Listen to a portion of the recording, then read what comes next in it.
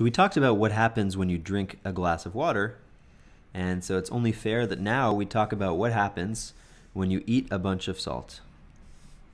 So we'll start with our same toy model, and we'll draw our little solutes in.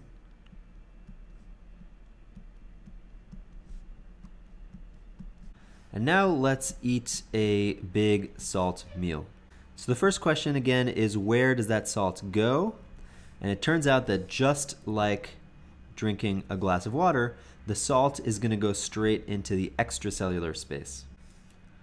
So initially we still have our cell here at the same size and the same number of solutes inside the cell, but now we've added a whole bunch of solutes outside the cell.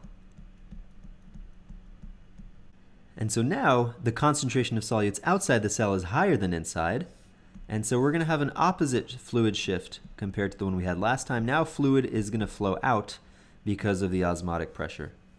And so now the cell is actually going to lose some volume. It's actually going to shrink down and shrivel up a little bit. And it'll reach equilibrium when the concentration of solutes outside and inside is once again equal. And so what was the result of this? Well, we didn't add any fluid, we only added salt, and then fluid moved from inside cells to outside. So therefore, we're going to have an increase in extracellular volume and a decrease in intracellular volume.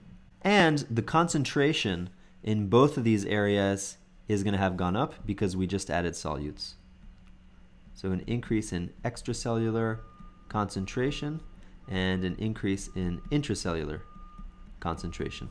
And there's actually another situation that's kind of similar in terms of what happens. And that is that instead of adding salt, you can take away water.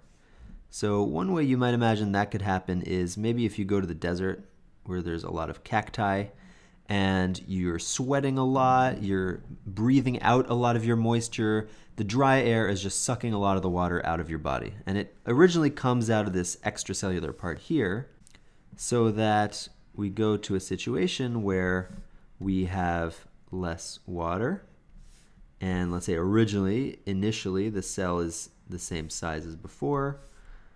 And so as a result, we see that the concentration of solutes outside the cell has gone up quite a bit. So because of that, osmotic pressure is going to pull water out of the cell, and we will go to an equilibrium that looks more like this.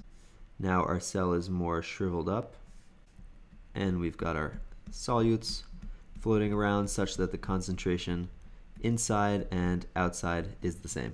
So if we compare this situation to this one, we see that we have actually lost extracellular volume, lost intracellular volume, but we've gained extracellular concentration and gained intracellular concentration. So I'm saying these are similar because in both cases you have a shift of water out of the cells, but the difference is that here initially you lost a bunch of volume through water, which is why the volume of both went down.